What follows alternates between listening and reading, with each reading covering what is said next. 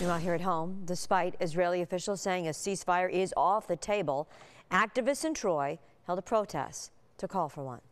Protest taking place last night at Riverfront Park on Front Street. People in attendance calling for peace on both sides here to keep civilians safe. A local woman who lost family members in Gaza urging community members to speak out against the conflict. I would like everyone to please call their Congress and demand for ceasefire and an end to occupation.